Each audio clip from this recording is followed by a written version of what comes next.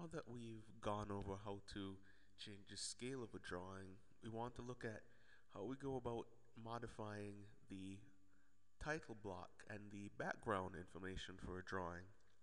So we talked about last time the fact that the sheet that we see here is really a layer of three sheets: the 2D model sheet, the background sheet, and the working sheet.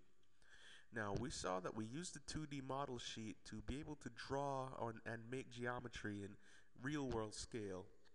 But now what we want to do is we want to create the background sheet, or we want to modify, sorry, the background sheet so that we can affect the view of the title blocks. We see that the title block basically and the background sheet in general basically is composed of the title block and this border that is bordering the drawing sheet. So at the top, the default sheet is given two title blocks. The top being revision history, which has a revision number, the description, the date, and who approved the revision.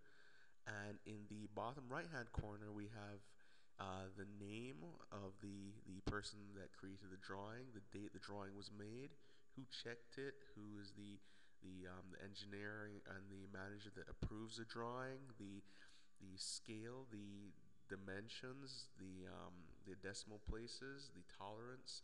Different things that give information about the drawing can be found in the title block. Now, Solid Edge has a few default drawing sheets that can be used that has different types of drawing blocks, or title blocks, sorry. But we will, for the most part, be using the default block. So let's see how we're going to actually modify this block. Firstly, we want to use a drawing sheet that is A4 sized again. So we're going to go back to our sheet setup, and we're going to change our background sheet to A4 size as well as our drawing sheet.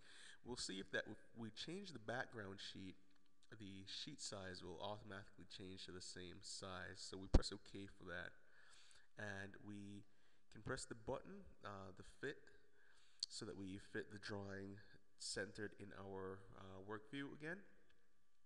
Now what we want to do is we want to modify our background sheet. So we're going to go to the View tab, and in the Sheet Views container, we're going to go to Background. Left click on Background.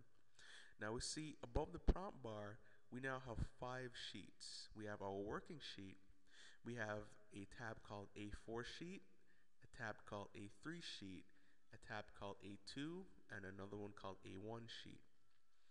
Now each of these essentially is a background sheet for a particular size of drawing sheet, so A4 through A1. Now we want to modify the A4 sheet, so we'll go onto the A4 tab. But it's a good idea to actually modify all sheets just in case you want to actually use different sheet sizes. But for now, we'll use the A4 sheet, and we'll go to our title block at the bottom. So now that we're looking at our title block in the A4 sheet, we see that before, when we had background turned off, the cursor had no effect on anything here when I'm left clicking. But with the background sheet turned on, when I click, I can actually select the entries in the different parts of the title block.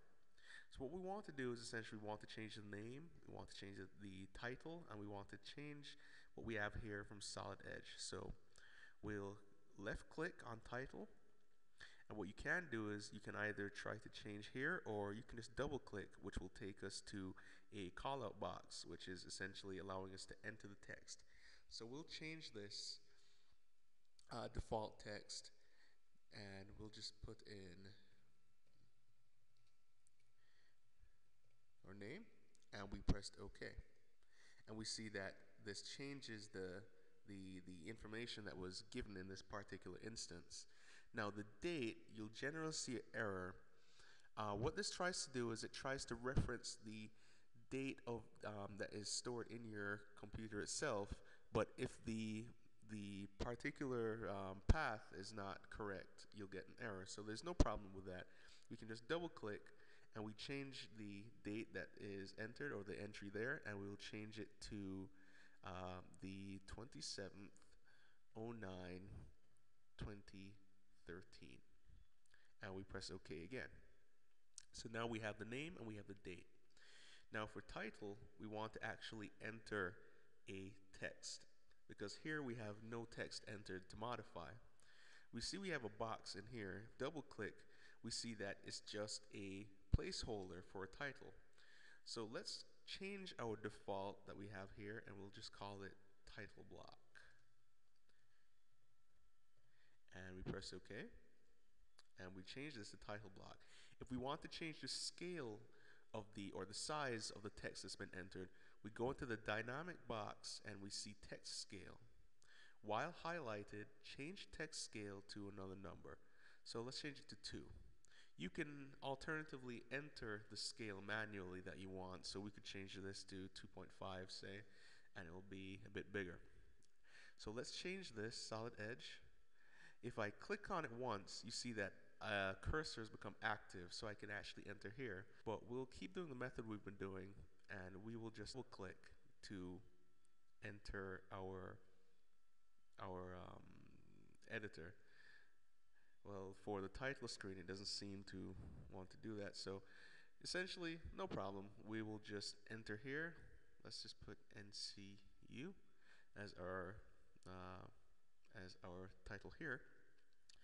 And now we have our title block, NCU, the name, the date checked, or changed, sorry. We can also go ahead and change what our tolerances are.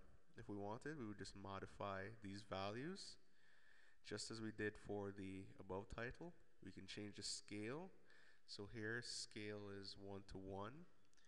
The file name is basically going to be the name that we save our file as, so no need to change that. Drawing number can we change? We'll just change this to 1. And we can basically change all the fields within the title block the same way. The same thing is done for the fields above, except that here there is no text entered. So we actually have to insert some text. So when we go back to the Home tab, we can go to the Insert container and go to Text Profile. What we do here sorry, is let us enter the text revision 1 and select OK. And we see that it is pinned to a cursor. So we'll just place this here and we have revision 1. We can modify what the display itself looks like, and you're encouraged to basically see how to play around with the text box themselves. So what we have now is we are still in the background and we have our title block modified. We now can go back to sheet 1 and we see that all the information we've entered has changed and we can no longer modify it. If we go back to A4, we'll see something interesting that we can do with the title block is that when we have particular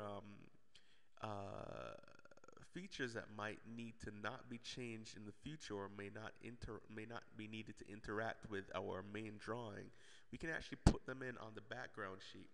So let's make a small drawing here. We'll do this. We will just make a circle followed by an inner circle and another line or 2 there, and it's good.